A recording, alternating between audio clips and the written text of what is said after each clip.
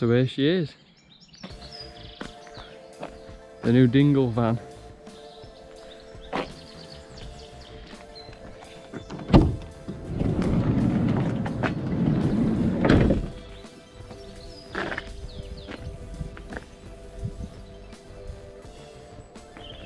So this is a Citroen Relay H3L3.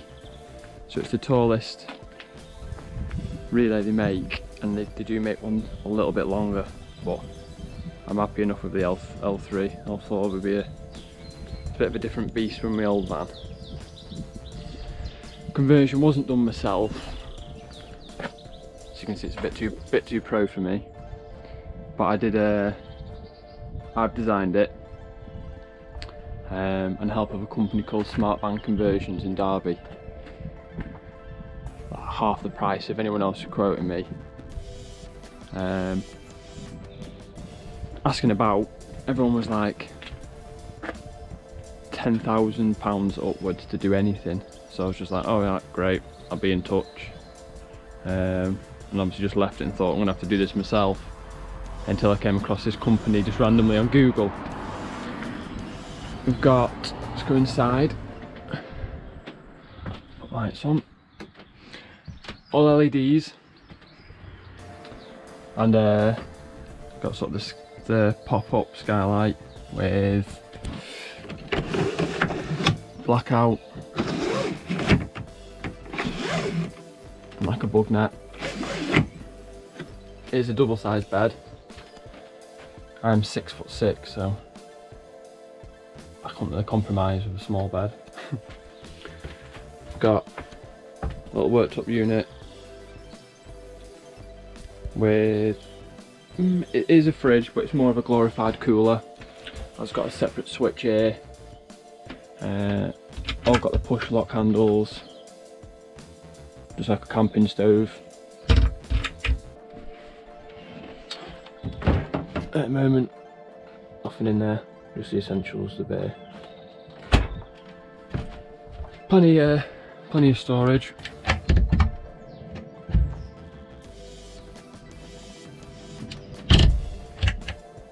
And what I wanted was a second sort of seating area. So what I've got the 2 passenger seats swivel. Pop the table out and they spin, and also this benching area here pulls out into a single bed. I will try and spin them and pull that out so you can actually have a look at it. We've got USB, charge GoPros, mobile phones, anything like that, and then a 12 volt as well. That keeps it. It's pretty good as well, handy. It's it's not far from the bed if you want your phone and whatever. And reading light here in the corner, switch between like a white light and a blue light, which is pretty smart. They just added that in. This is where the leisure battery is. It's just stored under what was the bench. It's got the battery and this to keep it protected, fuses, and solar charge control, where it just shows you, showing at the moment that the lights are on, fully charged, and obviously it's taken in from the sun above.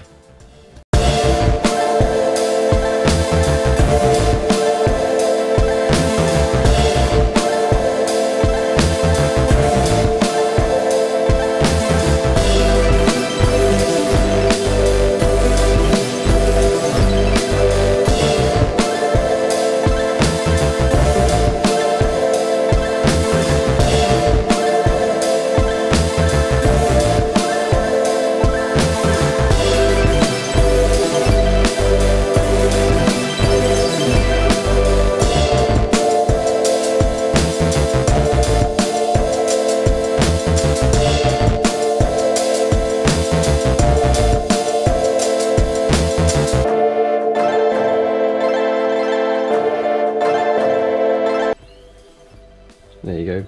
That's just where the table popped out, but obviously I can put that back in. We've got the seating area here. Obviously with the table just here. Opens it right up. More than enough room to get a few people in there. I'm pretty happy with it.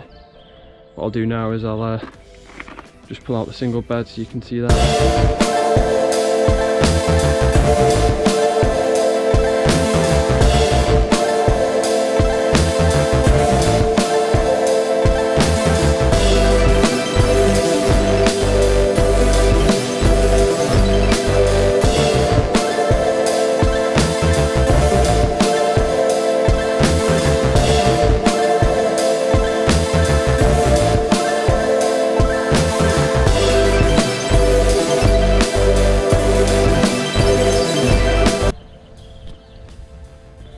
And there it is pulled out. So just 3 cushions from the bench just become this mattress. Again, you can just leave the seat swivel so you ain't got to spin it every time. You just leave it like that and you'll get, there's 3 seats technically, so you could get three steps in here, just a bit more snug up there. Yeah, and might as well show everyone the important bit now, the garage. Not quite finished, the rear. I've got like a hanging shoe organiser that's going to go here. It'll actually stick on with magnets under through the carpet basically. And I will put in the link below the actual name. I don't know how to pronounce it. We've got this board here. It's going to have some hooks put in, kind of like this, yeah. From IKEA, and that'll be for hydration packs, helmets, and big enough shelf here to put some tools and whatever in. It's got some more LEDs underneath,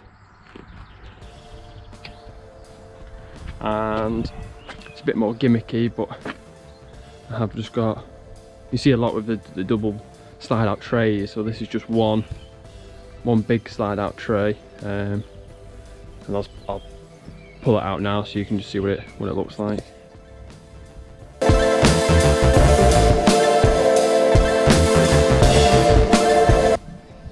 This is the tray out, and then what happens is you just take the front wheel off the bike, through axle goes through here, and then I just got some of these bags, and again I'll put a link below.